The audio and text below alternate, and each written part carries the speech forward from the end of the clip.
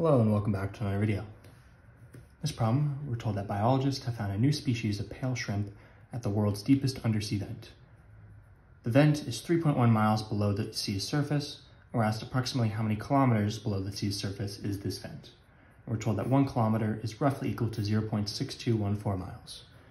So what we have to do is we have to use our given in miles, 3.1 miles, and we have to use the conversion rate of 1 kilometer is equal, roughly, to 0.6214 miles. What is this accomplishing? Well, let's say we have 6 and we're multiplying by 4 divided by 4. This isn't changing the value, right? Multiplying by this fraction isn't changing the value of 6. 4 divided by 4 is 1, so this is just 6 times 1 is equal to 6. However, if we don't simplify and we just do 6 times 4, that's 24 divided by 4. So we can get a new denominator. Here we're getting a new unit. So the miles cancel, and we get 3.1 divided by 0.6214 times 1, but we can basically just ignore that. And this is not in miles anymore, it's in kilometers.